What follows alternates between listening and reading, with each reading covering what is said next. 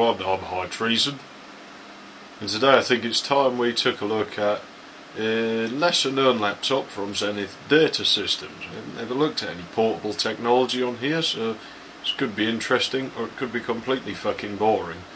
No idea until I try, really, do I? And I'm going to forewarn you, I'm going to be pronouncing the model SlimsPORT because that's how I've always pronounced it, and if I don't, it's going to make my dialogue just sound awkward, so I'd rather just keep saying it wrong than have to stop and say it awkwardly every time. So yeah, if that's going to annoy you, then you're probably going to want to skip this one. Hopefully it doesn't annoy anyone. That's just how I say it. Before we look at the laptop properly, I feel like I should say a bit about Zenith Data Systems, as sadly the brand seems to have disappeared, at least where I am and in this corner of the market, so it's possible you've never actually heard of them. Though the parent company Zenith Electronics does still exist, and they'll turn 100 years old in 2018, as far as I can tell anyway. They're now owned by LG. If you're one of those weirdos who likes valve radios, there's nothing wrong with that, I might add. You might know the name, and yeah, that is the same Zenith, and that's where they got started out, making radio equipment. They're credited with making the first portable radio. They also made televisions and have a history of innovations long enough that I don't really feel like putting it here, because I would be here until Christmas. In 1979, having seen the potential for the computer market, Zenith purchased Heath, who were well known for selling electronics kits, including the famous Heath kit H8, a computer kit based on the Z80 microprocessor. It sold very well in the late 1970s. Zenith even sold Heath's H89 pre-assembled as the Z89. They soon realised that the Z80 and PDP-11 architectures were a bit of a dead end though, and they began playing with Intel's 8088, much like IBM had done at that time. Fast forward towards the end of the 1980s and circa 1988, oh god damn it. Yeah, what's that about the 80s? Computing was awesome back in the 80s, you know. It was better than it is now. We used to have these machines, you call them a portable, right? Like this one, they're really good, you could like carry them around with you and stuff. It was like a workout when you were in the gym. You know, you got that one there, you're like, oh, yeah. No, the ladies can't resist a guy who's been working out, huh? More than can be said for you, you pathetic little, those little flat square things I've seen you carry around, they're crap. What an idiot. Anyway, Zenith introduced the SuperSport laptops, which would be one of the first major purchases of laptops by a government entity, none other than the US military. The SuperSport was a 286 system and had stackable batteries, as well as a very, very good screen, at least as good as passive matrix screens could be. As well as the US military, they were also used by British Telecom, the major telecommunications provider in the United Kingdom. Somewhere around this time, the SlimSport was introduced. It features a more modern clamshell design. You can probably thank Zenith for your new one to some extent. These were certainly a very early attempt at this. Note how the hinges of the screen are right at the back of the laptop. Now if you look at my T1200XE, which the Zenith replaced, you can see how most systems at the time still had a bulky battery and hard drive behind the monitor. Zenith's system is also very light at only around 8 pounds. With battery loaded, it's actually lighter than my Dell XPS, though most of the weight of the Dell is probably dirt and duct tape. Oh, as well as huge amounts of solder that I've had to put in there just to keep the thing going. This laptop has a really useful feature. It's simple, but when the hell did this common convenience go out of fashion? Look at that! Mullet Man can now carry his laptop without case to his place of work, which is probably the parking lot where he sells voyeur videotapes of women that go to his gym. Either way, this feature is useful if you have to leave the case and take the laptop with you. Many portables from this time period had handles like this, and I might start a petition to have them put back, even though petitions amount to absolutely nothing. Because I kid you not, I would gladly pay another $1 or two just to have a handle like this. Note how there are small feet on the back, so you can actually sit the laptop down that way when it's closed, without it falling over as easily. It's little things like that count in my mind. The thing is, they didn't spare expense on this thing as far as build quality goes. I mean, look at this thing. You wouldn't think I used to drag it to work, where it got stood on, dropped and hit with things repeatedly. This thing has worked its ass off and been abused, and there's hardly a mark on it aside from the missing screws. At the back there are several ports. One interesting feature is the VGA port, and you probably think, well, that's VGA, everybody has VGA. And yeah, whilst you usually did have a monitor output on your laptop already, many at the time, especially in the $3,500 price range the SlimSPORT was in, still only had CGA or EGA graphics on board. The more expensive T1200XE I used to own had CGA. This is full-fat VGA as well on this laptop though, it's not a joke. It does everything a 256K VGA card could be expected to do. I won't be able to show you the chip, but I know for a fact that it's a Cirrus Logic 600 series. It's a two-chip solution in the form of a GD610 and a GD620. This is actually a very good VGA chipset, and Cirrus were known for making decent chips at this time. The obligatory serial port is there. It's useful for connecting to all kinds of things. I use it with a null modem cable for interlink purposes, but at work it saw heavy use for configuring network hardware via RS-232 or debugging other machines. Parallel port is also available, and it does exactly what you'd expect it to. This includes connecting it to a Curvox. This small socket is for an external floppy drive. This unit was available in all four of the common sizes. Next to it is a very interesting port. I'd like to know if you know the name of this connector, because I'd like a cable to fit it. This port was intended to connect to a box. This box is called an expansion chassis, which allows you to install 3 ISA cards for use with the laptop. Yeah, no shit, the manual actually says this, and I know it exists. This is a real thing. It even gives us the pinouts for that socket in the manual. Imagine if you could do that now with PCI Express. I'd like a new GeForce 790 Ti, but I've only got a laptop. Now wouldn't that be fucking awesome? I sure as hell hope the 790 Ti is the latest and greatest graphics card from Nvidia at this time, or I'm going to look very, very outdated. Maybe I should add this feature to that petition, because if I was buying a performance laptop, I'd actually pay for this. I'd even be happy if you stripped other features off the laptop to afford putting this interface in, just so I could install my own expansion cards. It would be absolutely brilliant. I can't help but wonder how a SCSI card would perform in that expansion chassis though.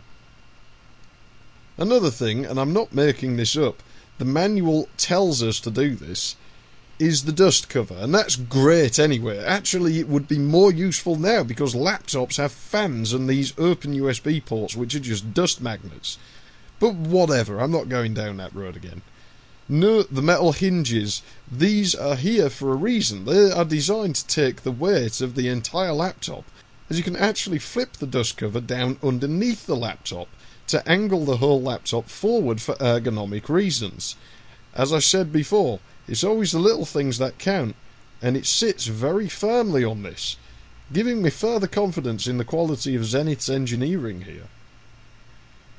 Around the corner is a 1.44MB floppy drive. This isn't the original floppy drive. The original one died around a decade ago, and it had always been shaky due to seriously bad repairs by the previous owner. The head was completely mangled. Back then the hard drive was pretty much dead, and the floppy drive just fell apart while the machine wasn't even being used after its last act had been failing to read any floppies at all. You heard right, this laptop's been out of commission for 9 or 10 years. The front shows nothing remarkable, literally nothing. That's probably a good thing. Zenith could have trolled users by putting a bunch of shitty buttons there that are hardwired to the mousepad and can't be disabled, causing music to play when you're writing scripts in Word. Front shows nothing remarkable, literally nothing. It's probably a good thing. Zenith could have trolled users by putting a bunch of shitty buttons there that... What the... Fetish porn videos to start when you're at your mother's house, and the volume to mute when you're watching TV programmes you downloaded illegally. The hell? But they didn't. bloody ghosts in the machine. Unlike certain other companies I can think of, the left-hand side of the laptop houses the modem. This is removable, and mine came with a blank plate over the modem. I have to be honest, this modem appears to be non-functioning now, so its journey across the internet ended somewhere in 2005. It did used to send the DTMF tones to the internal speaker when it was working. There is a vent beneath where the power circuitry is located inside, next to which is the power switch. This is a nice hard switch that you have to flick. It's recessed and it resists being moved just enough that you'd be hard pressed to turn the system on or off by accident, even if you dropped it. Underneath are a bunch of labels, my favourite being FCCID, IFO Cobra. That sounds like some kind of military aircraft that you would use to blow up terrorists. I like the FCCID. The holes for the internal speaker are located near the front of the laptop, as well as a small cover. If this was intentional, Zenith designers were thinking decades into the future when they came up with this cover. That small cover is over a compartment which contains the CMOS battery. If that battery was to start leaking, it would be very unlikely to damage the internal circuitry if the laptop was stored correctly. It needs replacing, so I should probably remove it. Hey, I can actually change the CMOS battery without dismantling the entire machine. That's never occurred to me before, and that much was almost certainly intentional. Again, it's the little things that count. I don't know why this bit in the centre is solid metal. I have no idea. The rubber feet have also survived, and they don't show signs of giving up on life just yet. Well, that's enough of that. Let's open the laptop up. This is done by sliding a latch at either side of the screen. These are still intact. The first thing that hits you is, actually, how much this thing smells like mould. This is really disgusting, in the same league as the hooker for sure. Once you've gotten over the smell, it hits you that the screen is huge. It really is for the time. A lot of laptops had much smaller screens than this. It's a backlit passive matrix true monochrome display. And when I say true monochrome, I mean it's black and white. A lot of displays at the time, such as the one in the Toshiba I mentioned, were other colours, such as blue and white. I won't take it apart, but this is a tough screen. It's surrounded by a metal frame and has a metal plate across the back. You would have to really try if you wanted to break it. The keyboard is a nice layout. It has dedicated cursor keys. There are several shortcuts and functions, mostly via the FN key. One is especially useful, and I'll talk about it later. The battery is under this door. The door opens with a flick of a switch. Another flick in the opposite direction will eject the battery. I'd like to add, before somebody asks, it's pretty much impossible to damage the screen with that, because if you notice, it's going to touch the plastic there. That was the only thing I would ever show concern about, but to be honest, it's not really very likely to touch that. And once you close the screen, it's just going to fall over. Zenith claimed that this battery was capable of running the laptop for over 2 hours. Given what I've seen, I actually believe that once upon a time, it probably did. If we take the lid off, there's a gap in the sheath of the HT cables for the screen backlight. That's probably not a good thing. The floppy drive is on the right hand side, and a heatsink for the power supply is on the left, which is underneath the vent that was on the plastic casing near the battery cover, and it's over the vent we noted in the side of the laptop. This actually gets quite hot sometimes. The keyboard is held in with screws, and beneath it is the hard drive. This laptop uses a standard 44-pin IDE hard drive. I've replaced that with a slightly faulty 4GB compact flash card. The laptop can actually be made to see all 4GB with drive overlay software, but I've limited it to only 500MB as it's not really reliable. The laptop came with a 21MB Connor hard drive. Bloody hell. This hard drive's got CP on it. It's actually the exact same one Toshiba were using at this time, and probably other companies as well. There's a weird header near the RAM which I think is for a memory expansion. I'd love to find one of these. The laptop has 1 megabyte on board, so 384K can be used as EMS memory with 640K base memory. No XMS is available like this, unfortunately. You can set the base memory to 256, 512 or 640K and set higher or lower values for EMS memory based upon this, as you can't exceed the 1 megabyte limit with the internal memory only. Under this copper shield is the BIOS and CPU. Notice how these are behind little flaps in the copper that lift up. Once again, it appears Zenith were really thinking about the technician when they designed this thing. That CPU is a 16MHz 286 from AMD. It's quite a bruiser then as far as 286s go. The fastest model ever produced was a Harris 25MHz model, but very little software that was designed for a 286 will benefit from it. You'd probably do better to get a 386. In fact, I've never encountered a system that used one of those. I've never even heard of one, although they must have existed. I'd guess they were probably for industrial applications or something. My desktop 286 wouldn't want to get in scrap with this laptop, because it'd probably lose. It's only rated at 8 MHz, and I run it at 6. The motherboard tops out at 10. The laptop doesn't have a socket for an FPU though. This CPU then is faster than the 12 MHz 286 in both its bigger brother the SlimsPORT and Toshiba's T1200XE. At the time, many people would have still been quite grateful to have this kind of power in a desktop. Never mind a laptop. Oh well, let's turn the laptop on, seeing as I don't have that effect on women, and I certainly can't get them to sit in my lap. That switch makes a nice satisfying click to let you know you're doing the right thing, and you can feel the power. In all honesty, it's not that easy. The hard drive controller takes a long time to wake up, and sometimes the screen needs to warm up before you can see anything. So it starts out all white, shows desync signal, and then it'll turn black before it starts lighting up with synchronization intact. It's getting better with time, so I assume it's probably just a bit sticky. A bit reluctant to start twisting crystals in the screen again after it had been sat for so long. I rather like how you can actually see the traces in the edge of the screen. The picture isn't bad at all anyway. The BIOS setup is simple enough. It looks like any other laptop from this era really. Has separate settings for all three modes, those being AC power, expansion chassis and battery power. You can make it save energy in battery mode this way, but just burn through it when the power cube's connected. That's what the manual calls this black cinder block. The drive controller will work eventually, and I'm quite certain I can fix the problem anyway.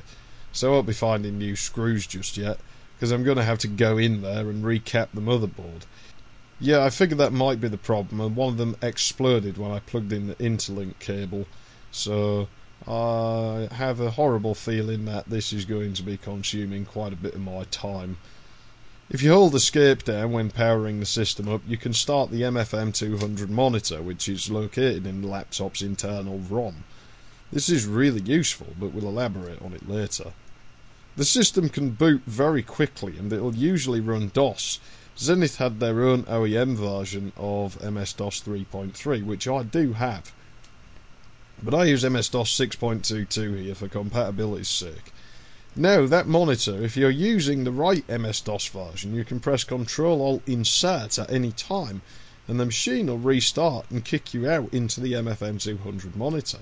In the monitor, you can test the machine, access the CMOS setup, display a colour bar, or order the system to boot from any drive that's connected. You can also assemble or disassemble programs and tamper with things in memory from here.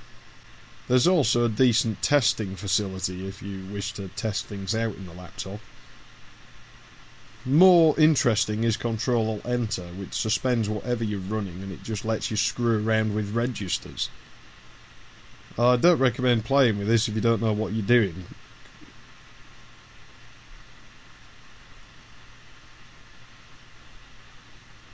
More interesting, really, I suppose, is Ctrl-Enter, which suspends whatever you're running and lets you screw around with registers.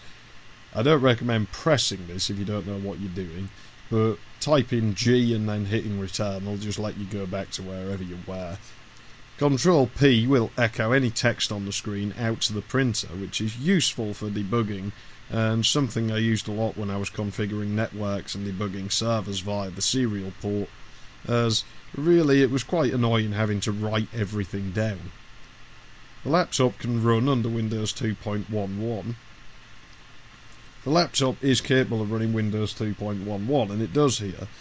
It would be possible to run a non-workgroups version of Windows 3.11 with the memory expansion installed, though it would be a little limited with the 286 processor. This thing has VGA, so let's test it. I promised I'd run vector demo, so I'll run it on medium settings. Well, it seems to work pretty well, doesn't it? What about that passive matrix display though? Yeah, it's not so good on that. This isn't specific to this laptop, it's just a limit of that technology. The newer LCD screens are built with more complicated active matrix thin film transistor technology. Probably call it TFT, and it wouldn't surprise me if they'd replace that by now. These screens did exist at the time as far as I know, but they were very expensive, weighed considerably more, and required very complicated driver circuitry that would have just killed the battery, and they were really cost prohibitive. The alternative at the time to LCDs was the heavy gas plasma display. These are the orange displays you'd see in older machines. The plasma technology had a much faster response time. It was comparable to CRT monitors with good driver circuitry, but again it had its own problems, and they smell funny for some reason. According to the manual, this screen can display 32 shades of grey, which is good. It's certainly better than 50 shades of grey, or I assume so, given that I've not read that book and don't plan to. From what I heard, it sounds like an erotic fan fiction written by a 13-year-old. The screen doesn't though, so I like the screen. Showing gradients on it would certainly back up that it's a fairly capable display panel within the expected limitations. In NSSI, the system scores pretty decently. Actually, it's nipping on the toes of a 386SX. But, okay, I'll stop doing that. I can't speak for the emulated FPU, as there's nothing comparable in the chart. It's probably just as awful as any other 286 at that. Top Bench yields a respectable score too. It's faster than some 286s that have a 486 SLC or DLC upgrade, apparently, though there are also comparable 286s in the list. If you like setting yourself a challenge, you can install some games. Duke Nukem is no longer sunburnt, is black instead. Of course it plays, the screen adds a new challenge as you can't see enemies and hazards until you're right on top of them. There's really an art to gaming on these screens. Commander Keen runs too, the EGA version's very smooth. I'd like to point out that the blood red colour you're getting, which is getting worse, is not the case on the actual monitor, so I don't know what exactly is happening here, but yeah, I figured I'd better point that out. That isn't really a problem. It's getting worse though, so I'm going to turn the game off before we blow something up. And the problem's gone away. So I don't know, I guess my capture gear doesn't like the video mode. Duke Nukem 2 I found to be quite inefficient on older computers, but it does run okay on this one. Wish I had that expansion chassis. I could put a sound blaster in here and be really obnoxious. The internal speaker's pretty loud though, not to the point of being offensive, just to the point of being satisfyingly obnoxious.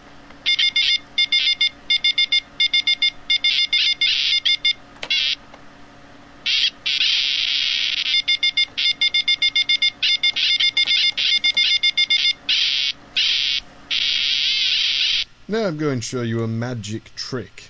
How old is your laptop? How well is that battery holding up?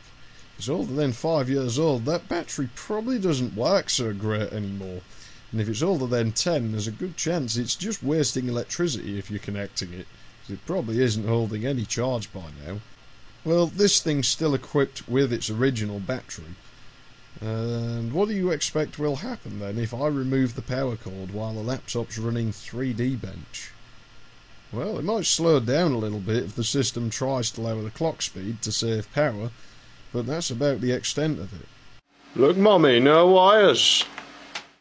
I ran this machine for a solid 45 minutes before the battery alarm went off, and I was not being conservative with electricity at all.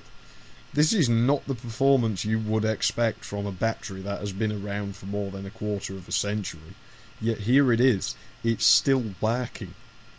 Modern laptops use supposedly better lithium-ion and lithium polymer batteries, whereas these are very old nickel-cadmium cells. It's interesting to note that by law I can't even buy these in my country anymore, unless they're explicitly for replacement purposes or medical equipment. This is related to the environmental impact of the cadmium, part of the same law that forced me to use lead-free solder, which contained tin, copper and copious amounts of cadmium, instead of good tin lead 6040 solder. Yeah, enjoy your tin whiskers, assholes, because I've still got a good supply of that. Oh, also power. Well, that's about it for this thing. All I can say otherwise is it does actually score quite well in 3D Bench. I can't run PCP Bench because it needs a 32-bit processor. How annoying. I can run Wolfenstein 3D on it though, but that's about your limit for FPS games. You can't run Doom again. Needs a 32-bit processor, so it's not going to happen. I'm not entirely done yet though. What about that manual? Now this is what I call a manual. It has everything you would ever need. Good descriptive graphics where necessary, but not all over the place to the point of being bloody annoying, and useful stuff in general. It's certainly better than the manual for that Dell XPS. Okay, that's not the original manual that Dell sent with it, but it was pretty much the same. If I have problems setting up the computer, or if it's broken and I need to troubleshoot it, what if I don't have another one to go on the internet and visit your stupid bloated website? The front has a table of contents. The back has an index as well as a place to store your CMOS settings in case of battery failure. The rest of the manual tells you everything you're ever going to need to know. How to set the laptop up as well as its expansions, what the LEDs are and what they mean, how to organise files on your hard drive, replace the CMOS battery, cleaning procedures, and how to exercise the main battery so it lasts longer, just to name some of the things it'll tell you. So what is the best bit about the manual? Well, pinouts. Beautiful, beautiful pinouts. Not just that, but technical data like video modes. But those pinouts are exceptionally useful. The other day I wanted to know the pinouts for a regular parallel port on another machine, which of course will be the same. It's a standard interface. Even the proprietary expansion chassis and floppy ports are documented in here. This manual was clearly made with the intention of both novices and technicians being able to use it. I suppose I should quickly note the power brick. It's a hardy piece of kit. It's switch mode too, and some were still linear back then. This lends it a lot of tolerance for voltages and frequencies. You could use this power cube almost anywhere in the world that has electricity and it will still work. And it'll kick out the 16 volts the laptop needs to operate. It's capable of supplying double the amount of power this laptop's ever going to need if you want to stress it out. A testament to this thing is the fact that at this point there is a significant increase in current draw by this laptop due to the capacitors inside being absolutely flogged out. It goes without saying that this stuff needs a nice place to live when you're not using it, and the case is the same quality as everything else we've seen here. The material is thick and strong, the handle is sturdy yet comfortable. This long strap can be put over your shoulder. You can also detach that strap if you want to. Want to carry documents or software with you? Well, go ahead. There's a big compartment at the front, which is really for the power brick, but you can fit other things in there with it if you need to. There's another smaller one at the back. Inside the case is another pouch. It has small sleeves for storing pens or screwdrivers. A Velcro strap will hold any files in that you put in there. There are 3 floppy holders on the front of this, also with their own Velcro. They can hold 2 discs each if you want to force them in, but they're really designed for 1 each. The front of the case proudly displays Zenith's logo. It actually reminds me of the Lad Company logo, used at the start of Blade Runner. I suppose I should point out that size-wise this whole thing's pretty good. It's thicker than a modern laptop, of course, but it's not too wide and it's not too deep. It's quite comfortable to carry around. I used to cart this thing 5 or 6 miles nearly every day, so I should know. In summary then, this laptop is brilliant. It's quite powerful, extremely well made, and well documented by the company that made it. Exceptionally reliable, it's an all-round hard bastard. It can stand up to a lot of abuse before it'll break down. It has portability, expansion and usability on its side. That battery is absolutely phenomenal. I don't think Zenith make laptops anymore, and that's sad. Still, its legacy lives on in a few places, because some of the design remains popular, such as the modern clamshell form factor is still in use today. Whilst the older laptops were technically clamshell, starting probably with the grid case, you'll always see the hinges mounted at the back of the case today like the Zenith, and not in front of a battery or hard drive like the majority of other portables in this time period. Also, with the processing power and capabilities this laptop has, could almost be considered a DTR, or desktop replacement, a category of laptops which is now recognised to exist. It would have been fairly middle of the road as far as the desktop was concerned at the time, but look at models of laptop like the HP EliteBook that exist today. Though disappointingly, these modern equivalents lack expandability to a degree, and you could argue this evolved to USB 3, but really USB is just like today's equivalent of a serial port. The throughput can't be compared to that of a proper expansion slot, and the latency can make it unusable in certain applications. Still though, these have more in common with the Zenith than really what you would consider, say, a consumer grade laptop. Well, there you go. That is the Zenith SlimSport, and I'll be honest with you, this one has been an absolute pain in the ass to work with, not just because of the ongoing reliability problems with the workstations and whatnot. Pentium 3 is pretty reliable, but I mean, I don't use that to capture. The Zenith is also exhibiting problems, as we know. It's been non-functional for 10 years. It's had no working drives. I haven't been able to use it. And getting it back to any working state at all, it's kind of like reuniting with an old friend or something. I used to use it a hell of a lot, that machine, and I used to take it to work.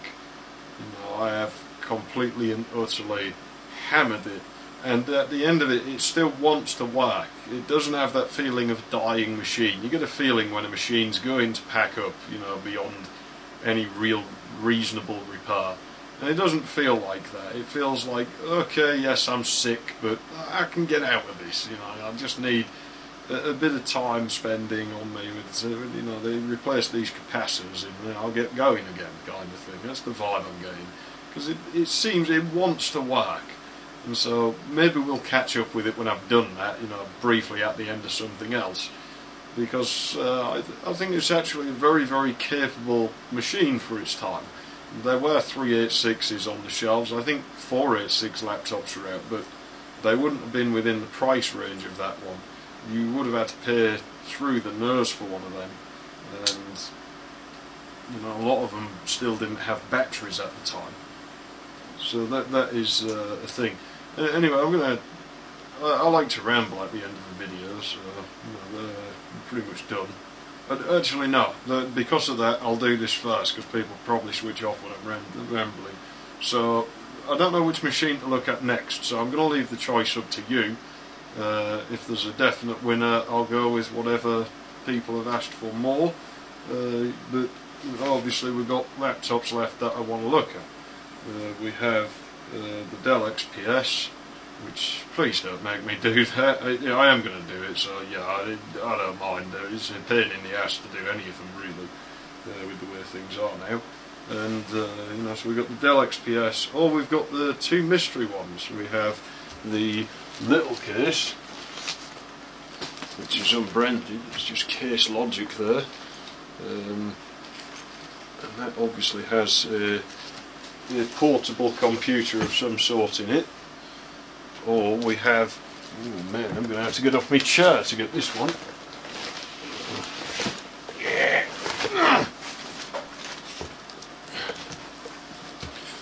we've got the big case, which is branded, but I can't get it in frame, so I'm not going to tell you, but it's a big case, whatever lives in there, and it's heavy.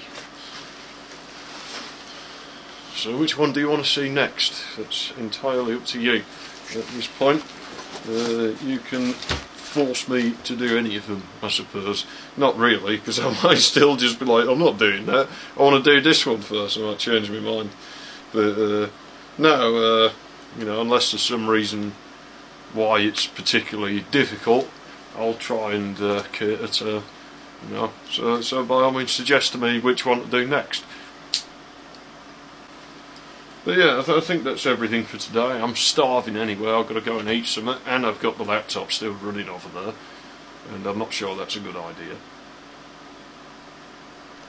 So, I'm High Treason, thanks for watching, and I'll see you again soon. I'm sure I had something else. Oh yeah, synth video, that's coming up soon. I've got a couple of songs finished now, so I've been working on for quite a while really, so I've got them done now to a point where I'm probably not going to get them any better. So yeah, expect to see that, and obviously flashbacks coming up. At the time of this, I'm delayed on it again, aren't I? Why am I delayed on that? Oh yeah, internet went out, and then I just forgot because I got sidetracked. So I apologise for that. But yeah, like I said, by all means, if you want to suggest which machine I should do first, obviously you don't know what 2 out of 3 of them are. And yeah, let me know, and there may be another one joining the ranks soon because I've decided to fix something else, and well, we might just get that on the go if I do, and then maybe we'll have to look at it. It's another portable system, so yeah, who knows. Yeah, I'm High Treason, thanks for watching, I'll see you again soon. Well, the big case might not be happening. I needed to actually have this thing out to film something in here that is relevant to the other video. Obviously it's a gas plasma display. Yes, I know you're not happy. God, you have been nothing but a pain in the ass to get going. And apparently it's just killed its memory. And I have another machine that takes the same memory, and I have not been able to get it anywhere, and I've been looking for it for years. So yeah, this might not happen. Oh, apparently it's working now. I don't know what's going on. Memory size invalid. Is it really? Well, we're going to have a lot of fucking good trying to start up on that, aren't we?